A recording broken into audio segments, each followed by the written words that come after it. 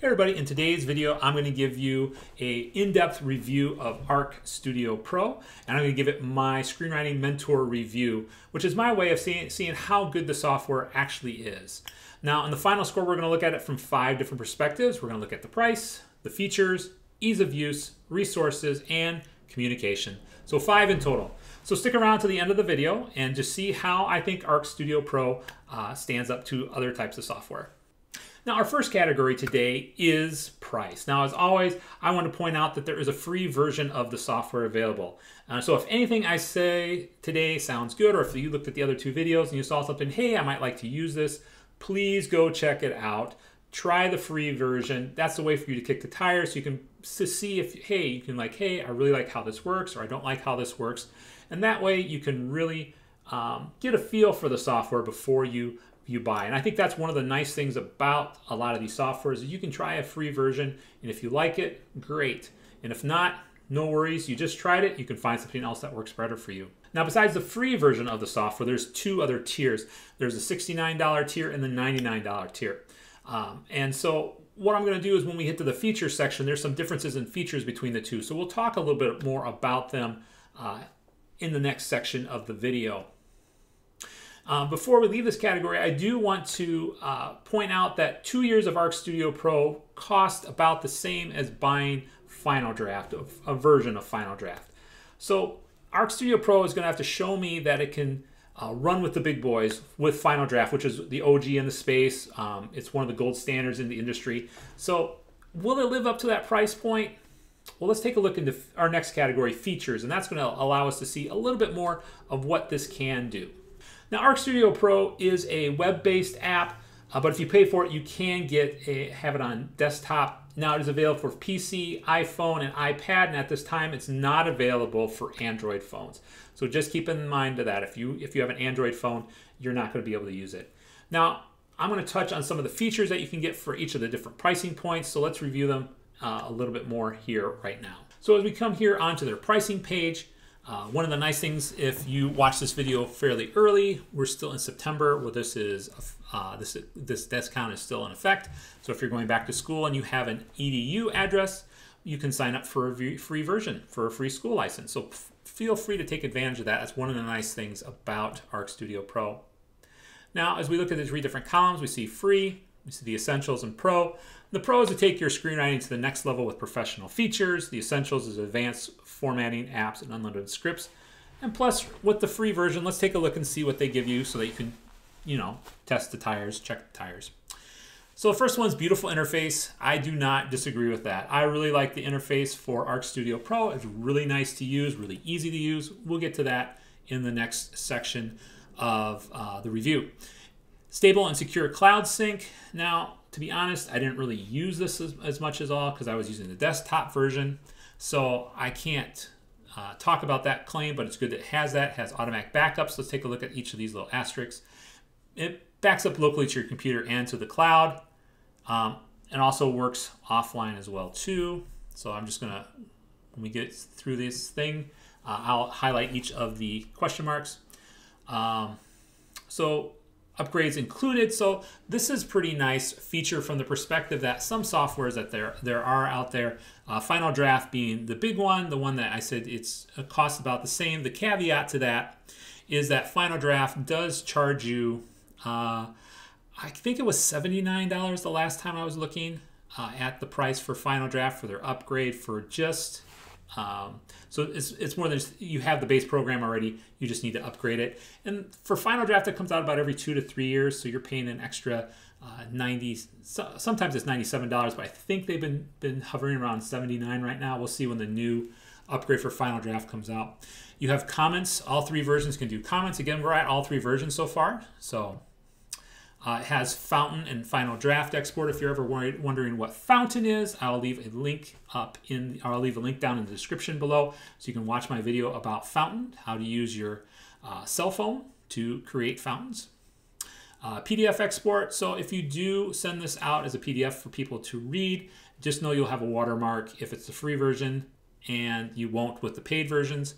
And the other limitation with the free version, as we get down to the end here, is you can only have 2 scripts versus the $69 and $99 versions, which you have unlimited scripts. The last thing that the free version allows you to do is have use it as a browser. You can only use it as a browser app, whereas we look at the $69 and $99 a year, we see that we can have a desktop app, which is what I prefer. I don't like writing in a browser. Again, it's just the boomer in me doing that, but some people really just prefer the browser app. So there's a nice thing about that. It also is iPhone and iPad app, so you can invite in collaborators. But this is sort of, you only get basically two real big to-dos with the $69 price, which is a desktop app, and the iPhone and iPad app. To pay $99 unlocks basically the rest of the programs if you invite collaborators. So your collaborators don't need a subscription to do basic editing and commenting in your script. You can have custom formats which define your own element formatting rules and layouts. You can save them as templates to use them. Outlining tools, plan and improve the beat outline of your screenplay in an intuitive drag and drop interface. Tag beat cards with storylines, characters, and locations for intuitive color coding. So if you're going to do a lot of pre-work, you're going to probably want to, with Arc Studio Pro, invest in the $99 one. And to be honest, when I was using it, those features were just fine for me. So the season outlines, outline your season beats and storylines, and collect notes and images on recurring characters and location. Then you can have history, browse older versions of your script and compare them with each other, highlight changes with a click. You can save colored pages of your scripts, and you have feedback links and the stash. You can see the stash in my walkthrough video for Arc Studio Pro, and I'll include that as well in the description below. So if you'd like to learn a little bit more about how the stash works, I actually run through that in that particular video. You know, and to be honest, for me, the stash didn't mean a lot, but I know for some writers that could be a big deal. So these are all the different, you can see the price point as well as the features that Arc Studio Pro has. So let's get started in our next category, which is ease of use. Now, I don't know if you saw my first impressions video. Again, I already linked it. But after taking about an hour to get into the user interface, I had one word for Arc Studio Pro: wow. I mean, this was a really easy program to use. I mean, one of the things I really enjoyed was that there was not a lot of clutter on the screen. It was very minimalistic. When there was stuff on the screen, it just was easy to use. And here's another big kicker: it worked. I've had a lot of screenwriting programs that I've been using that you can click on stuff, but it doesn't work, or it doesn't work as intended. And there also wasn't a lot of guessing as to what the function of things were. There's a lot of user interfaces that I've been using that it's hard to guess, okay, after a while you can figure out what things are. But Arc Studio Pro, there wasn't a lot of elements on the screen, and what those elements were very easy to discern what they were. I think this was probably one of the easiest screenwriting softwares I've used in recent memory, outside of the graphical ones like Studio Binder. And this leads us to our next category, which is resources. So Arc Studio Pro does have a YouTube channel, which is a little bigger than mine. They have about 1.69K subscribers, and they have a good mix of videos on the software and other screenwriting topics. They also have a great spot on their website with current screenwriting articles, and let me point you to that. So on their website, you can go to their blog, and they have lots of different articles, as you can see here.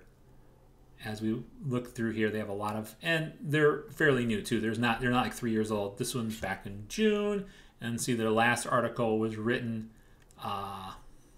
September 16th. So they're having a lot of articles in there as well too. Now the last category is communication. It's always important to be able to get a hold of the publisher in case you have some questions about why something isn't working, or if you have questions about how to find shortcuts or that type of things. It's important to have that communication with the publisher. Now with Arc Studio Pro, if you go to their main web page, there's a little button down at the bottom. You simply press the button, and then you can type in your email address and type of message. And I always write the same question. People are going to probably, I don't think that I'm that big of a YouTuber yet, but people are going to probably start catching on whenever they get a question about dual dialogue, because hardly anybody ever asks that. They know it's going to be me. So I will talk to you about how I submitted that question to them and what kind of response I got. So here we go. as we finish up our review for Arc Studio Pro, an hour rate on a 5-reel system, 5 reels being the best, and 1 being, ugh, that's really bad. Now for price, I give Arc Studio Pro 4 reels. Now, I'm not a big fan of subscription models, but recently I've had a short discussion with a couple of different developers who reminded me of why they've moved to a subscription-based model. So I'm probably not as fussy as I've been about other subscription models. And as I look at other subscription models compared to Arc Studio Pro, this one's really affordable. If you buy the $99 one, it's $8. It comes out to $8.25 a month. Now you can save a little bit on that price if you click on the link in the description below, and because if you buy through my link, you get a discount. And again, just for full disclosure, because I always do this whenever I have a software offer for people, the channel does get a little bit of financial compensation for people who are using my link. And to be honest, compared to a lot of other subscription models, it's a pretty good deal, especially when you see the value for this. Which leads us to features. And I would give Arc Studio Pro 4 reels. Now this one was a little hard for me. I almost gave it 5 reels. It has a lot of good and powerful features. What kept me from 5 stars was the fact that you can't use it on Android phones. Now, full disclosure, I have an Android phone and I like to write on it, but I can't with Arc Studio Pro.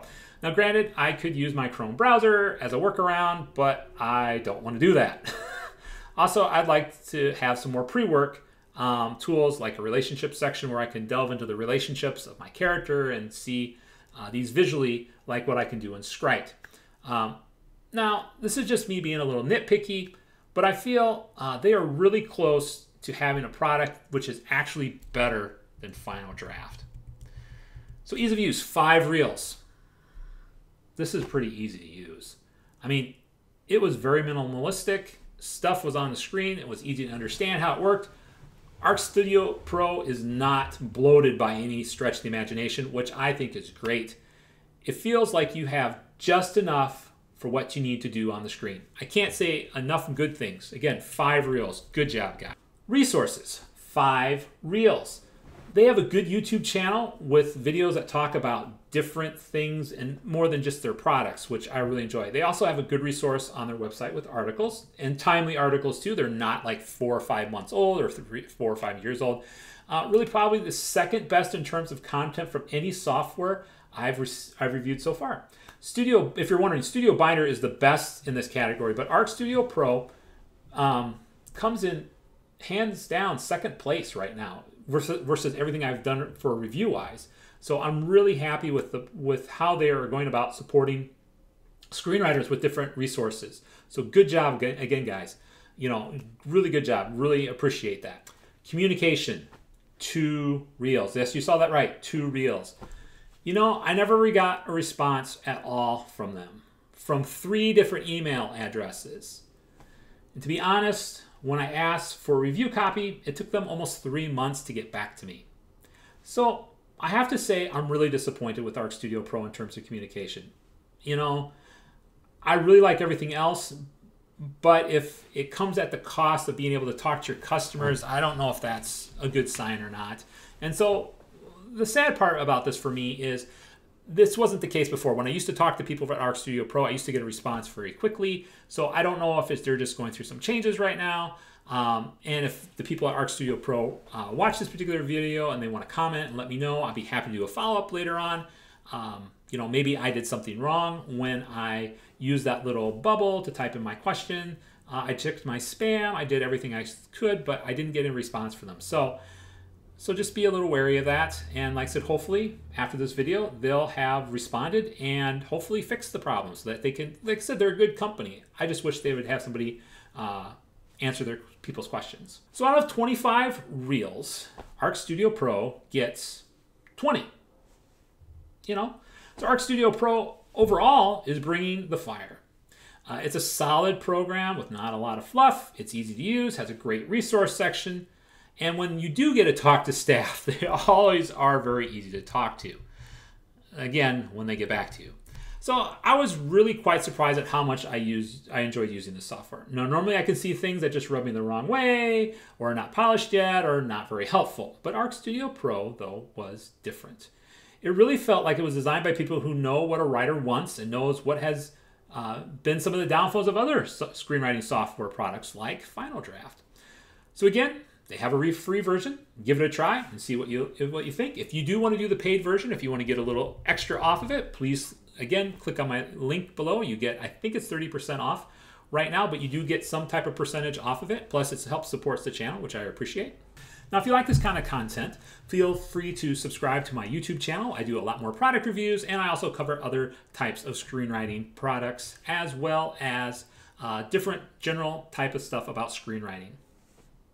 If you have any particular software questions, feel free to leave them in the comment section below or in the comment section of any of the videos that you see about a certain product. I'm also in the process of uploading a bunch of other different product videos as well too. So if you haven't seen the software program that you want me to use, it's probably coming along lines. Always, again, I've had a couple people ask for some different programs as well too, and I'll be adding them to my list here in September and October. So the video I'm going to leave you with is my top 10 screenwriting softwares for 2023. So if you're new to looking at different screenwriting softwares, take a look at this one, as it will help you sort of get an idea of different ones in the space. So until the next video, live well and write well.